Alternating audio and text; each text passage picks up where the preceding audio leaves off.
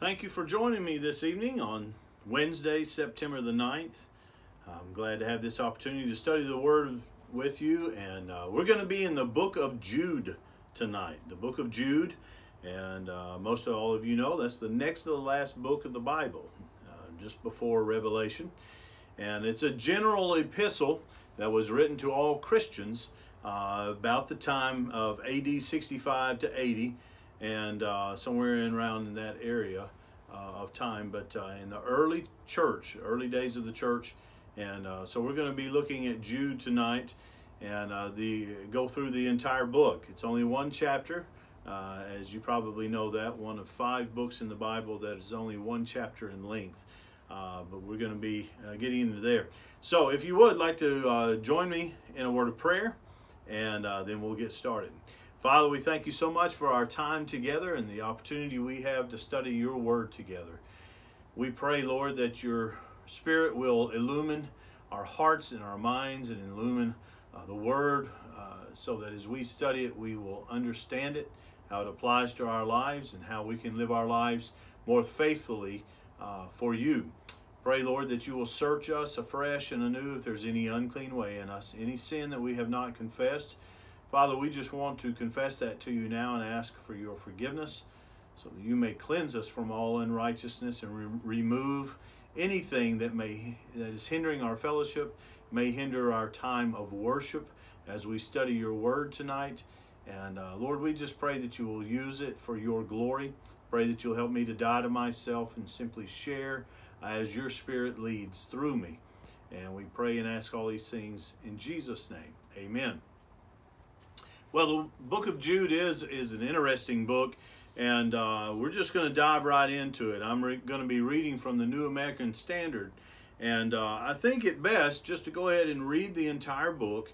Then we'll go back and kind of break it down in different sections and see what is taking place here. So again, reading from the New American Standard, beginning here in the first verse of Jude. Jude, a bondservant of Jesus Christ and brother of James, to those who are the called, beloved in God the Father, and kept for Jesus Christ. May mercy and peace and love be multiplied to you. Beloved, while I was making every effort to write you about our common salvation, I felt the necessity to write to you appealing that you contend earnestly for the faith which was once for all handed down to the saints. For certain persons have crept in unnoticed, those who were long beforehand marked out for this condemnation, ungodly persons who turn the grace of our God into licentiousness and deny our only Master and Lord Jesus Christ. Now I desire to remind you, though you know all things once for all, that the Lord, after saving a people out of the land of Egypt, subsequently destroyed those who did not believe, and angels who did not keep their own domain, but abandoned their proper abode, he has kept in eternal bonds under darkness for the judgment of the great day. Just as Sodom and Gomorrah and the cities around them, since they in the same way as these indulged in gross immorality and went after strange flesh, are exhibited as an example in undergoing the punishment of eternal fire. Yet in the same way these men also by dreaming defile the flesh and reject authority and revile angelic majesties. But Michael the archangel, when he disputed with the devil and argued about the body of Moses, did not dare pronounce against him a railing judgment, but said, "The Lord rebuke you." But these men revile the things which they do not understand, and the things which they know by instinct, like unreasoning animals, by these things they are destroyed. Woe to them, for they have gone the way of Cain, and for pay they have rushed headlong into the error of Balaam, and perished in the rebellion of Korah. These are the men who are hidden reefs in your love feast, when they feast with you without fear, caring for themselves. Clouds without water carried along by winds, autumn trees without fruit, doubly dead, uprooted, wild waves of the sea casting up their own shame like foam, wandering stars for whom the black darkness has been reserved forever. It was also about these men that Enoch, in the 7th generation from Adam, prophesied, saying, Behold, the Lord came with many thousands of his holy ones, to execute judgment upon all, and to convict all the ungodly of all their ungodly deeds, which they have done in an ungodly way, and of all the harsh things which ungodly sinners have spoken against him. These are grumblers, finding fault, following after their own lust.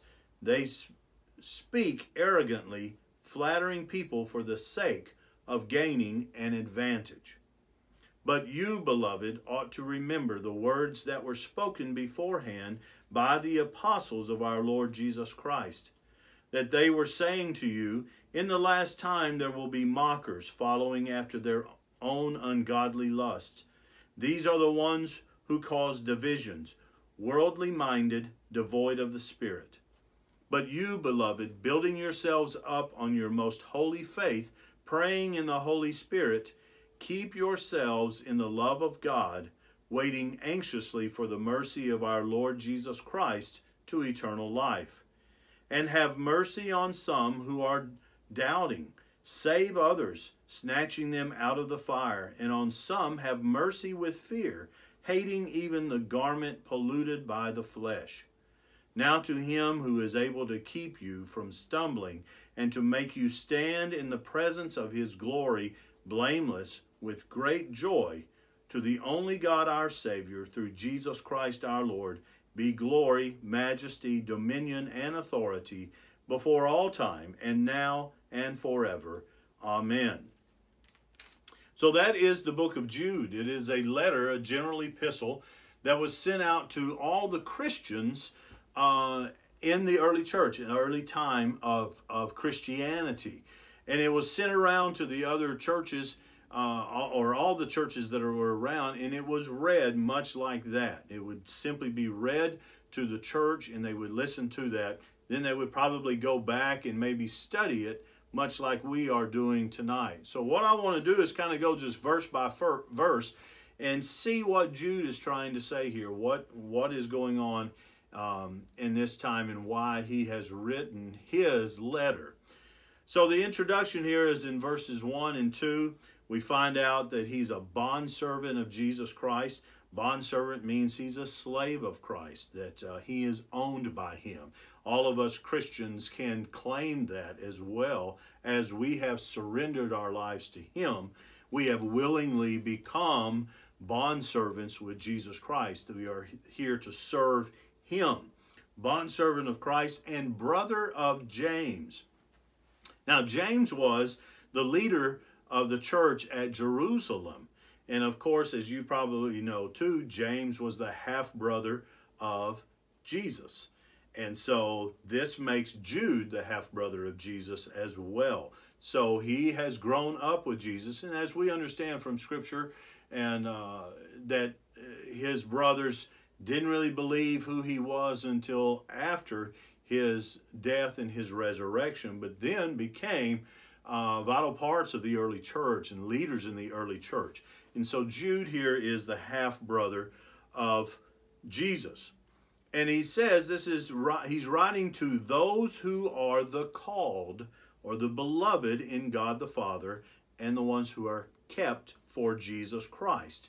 These are Christians. So he's writing to his Christian brothers and sisters, his brothers and sisters in the faith. That's who he's writing. Now, and he, of course, just gives the nice salutation of, may mercy and peace and love be multiplied to you in verse 2. When we get to verse 3, we find the reason for his writing. Now, as we see there, he says, Beloved, while I was making every effort to write you about our common salvation, I felt the necessity to write to you, appealing that you contend earnestly for the faith. He wanted to write some nice things about the common blessings and the common life that they have as Christian brothers and sisters. What are the good things about being saved? But because of circumstances, he had to write an encouraging letter and encouraging them in the way to contend earnestly for the faith, meaning they needed to stand up and fight to keep Christianity and its teachings pure and right. Now, what has been preached to them and taught to them by the apostles has to remain pure and undefiled. It has to for Christianity to continue. In verse 4, for certain persons have crept in unnoticed. Why is he saying you're going to have to contend for the faith and make sure things are done correctly? Because we are finding out there are false teachers coming in trying to mess things up. Okay? Now, Peter wrote about these false teachers coming in 2 Peter chapter 2, verse 1, just a few books ahead of Jude here. But it says, but false prophets also arose among the people, just as there will also be false teachers among you, who will secretly introduce destructive heresies, and even denying the master who bought them, bringing swift destruction upon themselves. Paul, the Apostle Paul, wrote about them in Galatians chapter 2, verse 4. But it was because of the false brethren secretly brought in, who had sneaked in to spy out our liberty, which we have in Christ Jesus, in order to bring us into bondage. So he is saying these false teachers have come in teaching false doctrine. And so that's why I'm having to write to you, not just a nice letter about and rejoicing in the salvation that we have, the liberty we have in Jesus, but now I have to tell you, remind you, you've got to contend for the faith. We are in a battle. And of course, in this time, Jude is talking to them then that they are in a battle, but he's also, this being the Word of God, is speaking to us as well. We are in a battle. In verse 4, he says, for certain persons have crept in unnoticed, those who were long beforehand marked out for this condemnation. Peter and Paul also said, these guys are coming. They're ungodly persons who turn the grace of our God into licentiousness and deny our only Master and Lord Jesus Christ. So they're ordained to this condemnation, as we find out in Deuteronomy chapter 13, verses 1 through 11. Those who are false prophets and their demise, what's going to happen to them. They are ungodly, meaning they are enemies of God. They are not saved. And these, again, they're not simply Christians that are disagreeing or have different opinions. They actually, as it says in the end there, they deny Jesus. They deny him being God. They deny him being the Son of God. And they deny him being the Messiah. So therefore, they are non-believers. They are ungodly. And they, as it said in here, they turn the grace of our God into licentiousness. That's a big word. What does licentiousness mean? Well, there are kind of three definitions that I've found. The first one is it means they are sexually immoral or offensive. Another thing is they are lacking legal and moral restraints, especially disregarding sexual restraints. Or they are marked by a disregard for strict rules of correctness. So basically, what they were doing here, where they were saying you can do whatever you want to do. And in this case, too, a sexually immorality, they were condoning those things that maybe some of the other peoples of the other religions that would follow and say that that's okay. And they would say it's okay to do this, whatever you want to do, because God will forgive you because of his grace. His grace allows you to do whatever, and God will simply forgive. There are people these days now that think, well, this is something I don't really need to do, but God will forgive me, okay? Because 1 John 1:9 says, if you confess your sins, he's faithful and just to forgive us of our sins and cleanse us from all unrighteousness. Well, yes, he will do that, but why do we want to do that to him? Paul speaks against this in Romans chapter 6. In verse 1 and 2, it starts out, what shall we say then? Are we to continue in sin so that grace may increase? May it never be. How shall we who died to sin still live in it? So he is saying, look, we don't just sin to see more of God's grace. That's not how it works, okay?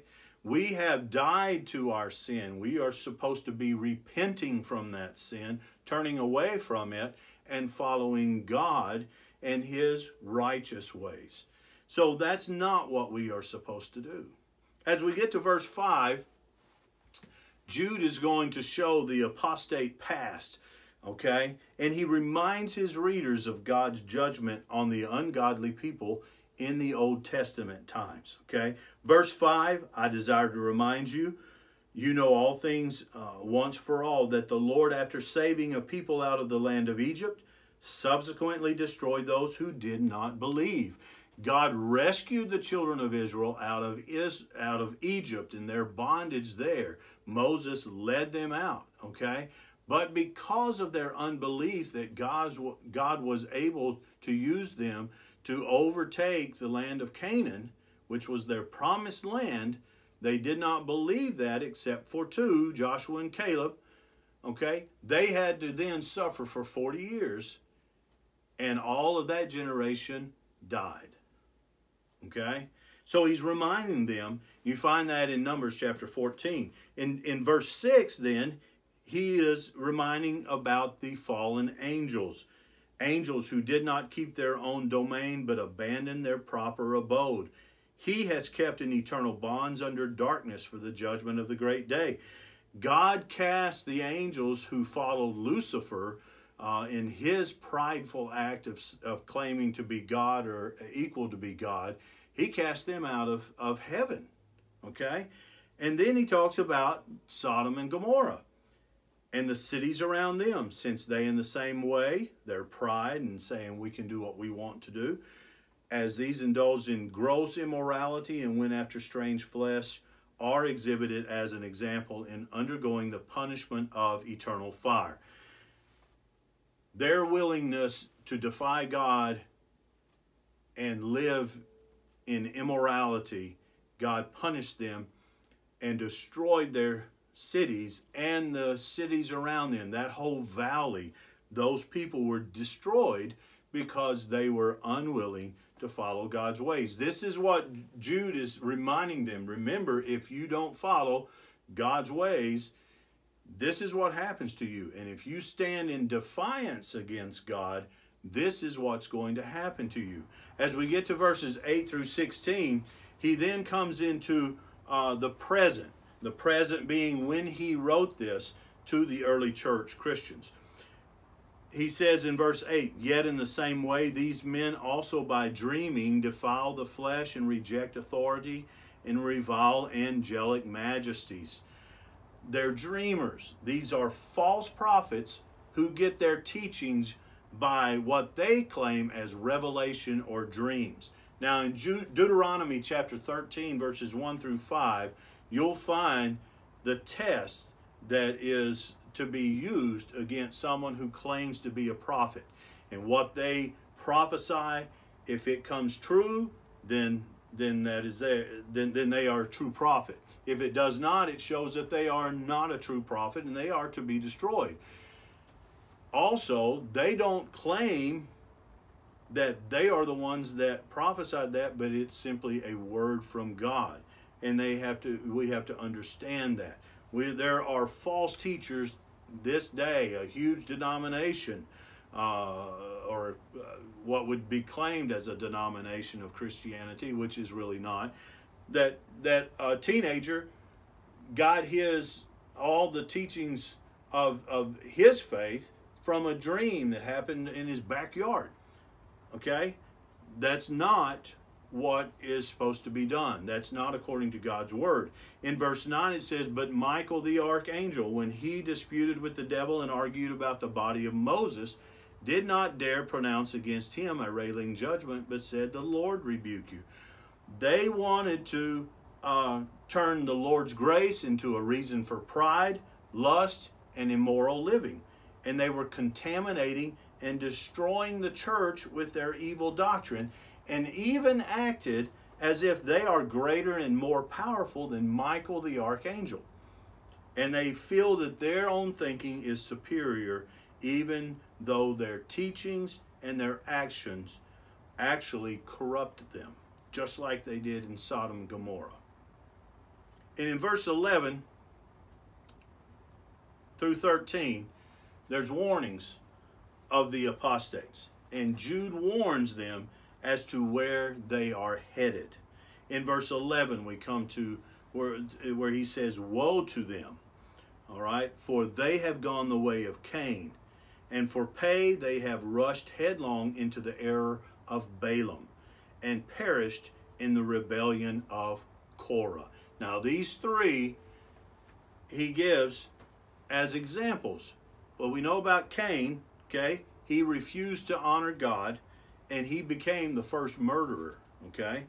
Balaam misled the people of Israel into idolatry for his own profit.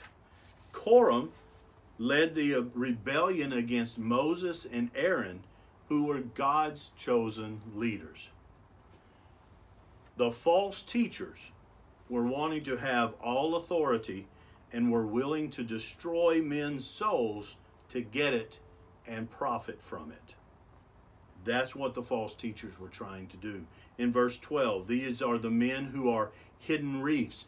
Here he begins to use examples from nature to teach their characteristics, who these men really are. They are hidden reefs in your love feasts when they feast with you. Hidden reefs are things that will sink a boat, okay? They'll destroy a craft on the water there. At love feasts, these are their fellowships. They're going to destroy the fellowship as well. They don't care who they hurt, okay? Clouds without water, carried along by the winds. Clouds that don't supply water. Water was needed for life. And so if they are a cloud there and they don't give the water that they need to give, they are giving a false hope. Trees, okay? Autumn trees without fruit, doubly dead, uprooted. The trees should have provided food, okay? But they did not provide. And they're not only dead, but doubly dead. They're uprooted, meaning they're never able to produce. So these false teachers deprive the people of their basic necessities of life or for life. And basically, what he's saying is, well, they are robbing them of their spiritual needs. They are not feeding them spiritually because they are teaching false doctrines. He continues in verse 13, wild waves of the sea casting up their own shame like foam, wandering stars for whom the black darkness has been reserved forever. Waves, wild waves, they tear up, they sink boats. Wandering stars, these are ones that cannot be used as a guidance for ships, such as the North Star at night, okay? They're not able to guide, they're not able to lead, they're not able to help because they don't have the truth. In verse 14 and 15, when we get to this, now these verses quote the apocryphal book of Enoch, and it's a prophecy of the judgment upon these false teachers. It was also about these men, here verse 14, that Enoch, in the 7th generation from Adam, prophesied, saying, behold, the Lord came with many thousands of his holy ones to execute judgment upon all and to convict all the ungodly of all their ungodly deeds which they have done in an ungodly way, and of all the harsh things which ungodly sinners have spoken against him. Verse 16, these are grumblers, finding fault, following after their own lust. They speak arrogantly, flattering people for the sake of gaining an advantage. Verse 16 is just a final overview statement about these false teachers and their character. They speak arrogantly. Nobody likes someone who's arrogant. They flatter people for the sake of gaining an advantage. They're only trying to flatter just to get ahead. There's a lot of fake people out there that we know, that we see, that do these things, and we know not to take them for their word. Unfortunately, there are a lot of people that are deceived by people such as this. And that's what Jude is saying. They're out there. These false teachers are there and trying to take advantage of other people. So as we come to verse 17 through 23, he's told us about the false teachers, the apostates, what they have done, okay, and what is going to come of them as well. But in verse 17, we find that he's saying you need to guard yourself. In verse 17, he says, but you, beloved.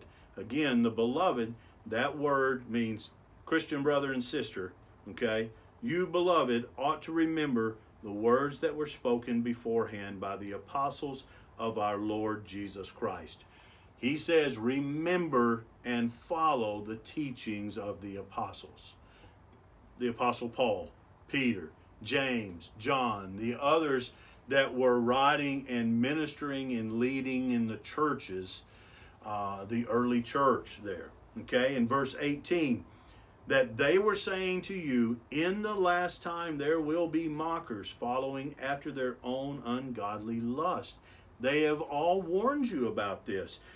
He reminds them that they've already been given these warnings, so they have to be watching out. In 2 Peter chapter 3, verse 3, he says, know this first of all, that in the last days mockers will come with their mocking, following after their own lusts.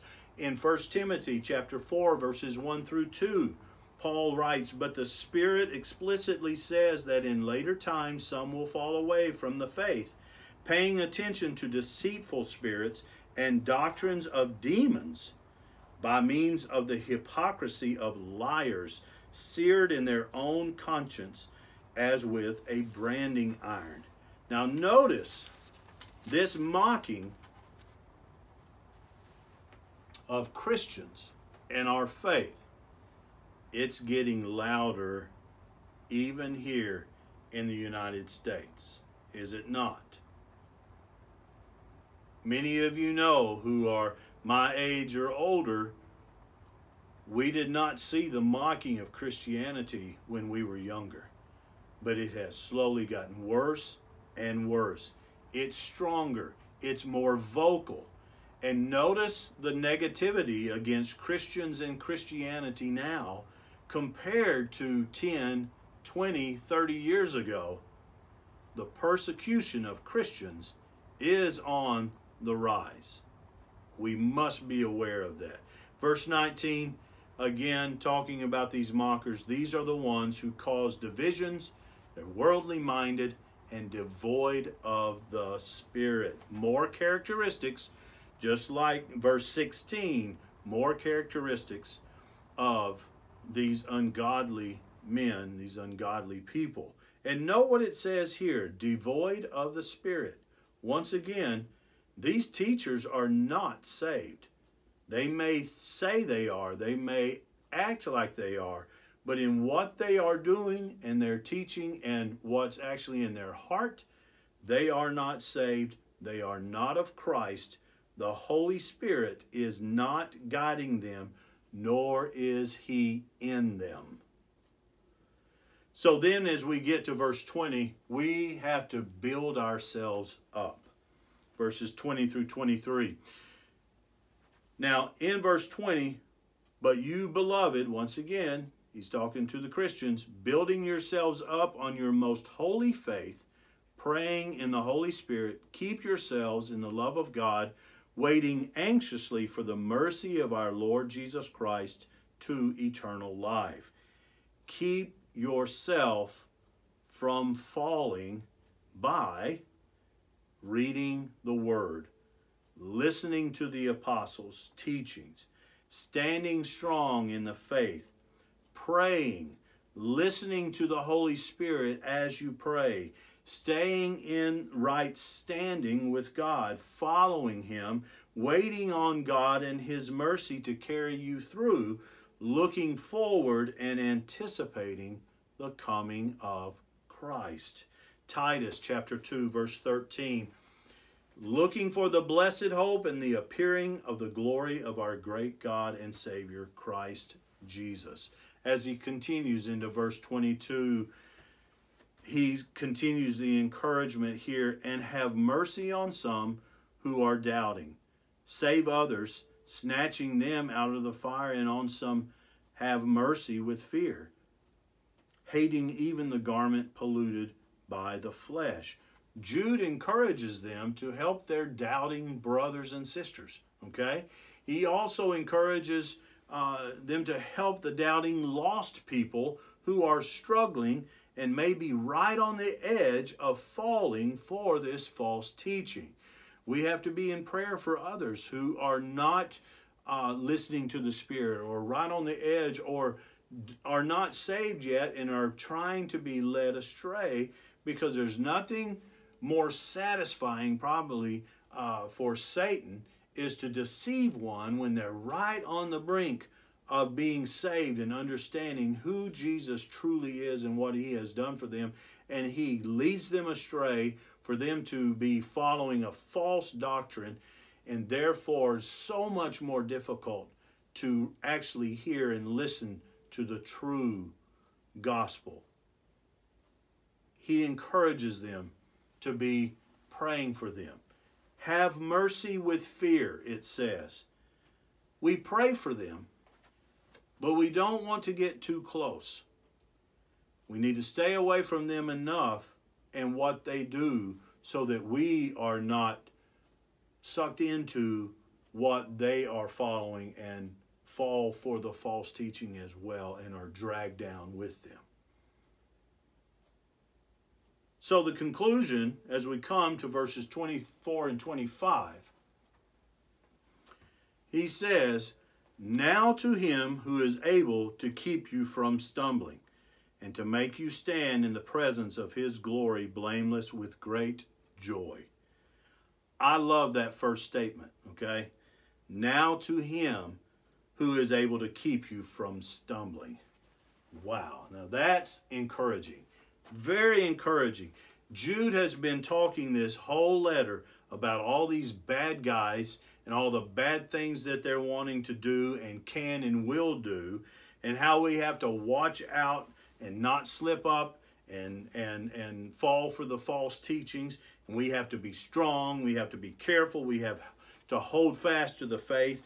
Don't be fooled. Don't be led astray. All of those things, etc., etc. But now to Him, that capital H there, now to God. Oh, how good it is to hear and read those words, because He is able to keep you from stumbling, and He is able to make you stand in His glory, blameless, face to face with Christ, and with great joy. Now that's a beautiful benediction. Now to Him who is able to keep you from stumbling and to make you stand in the presence of His glory, blameless with great joy, to the only God our Savior, through Jesus Christ our Lord, be glory, majesty, dominion, and authority before all time and now and forever. Amen. A difficult letter that Jude has to write, because there are those false teachers that are in the early church trying to mess things up, trying to get in the way. And what a great way to do that, because this is the early church. If Satan can get in there and mess things up from the very beginning, then that can mess things up for years and years and years, okay? And can destroy what Christ has done. And yet He can't do that, because our God is greater than that. Now to Him who is able to keep you from stumbling. That is the relief that we can find. We are still going to have to do a battle, okay? We still have to fight the good fight. But God is there with us. We're not doing this alone. We have the strength of God working through us. So what do we do with it? We've heard what Jude has written to the believers in the early church, which also applies to us today because it is here in our Bibles, and we know that it applies to us as well. What do we do with it? A few things here. We have to know there are false teachers all around us. You have to come to the understanding that that is happening. There are false religions under the disguise of the name church, and even have the name of Jesus in them. There are false teachers even within our own denomination.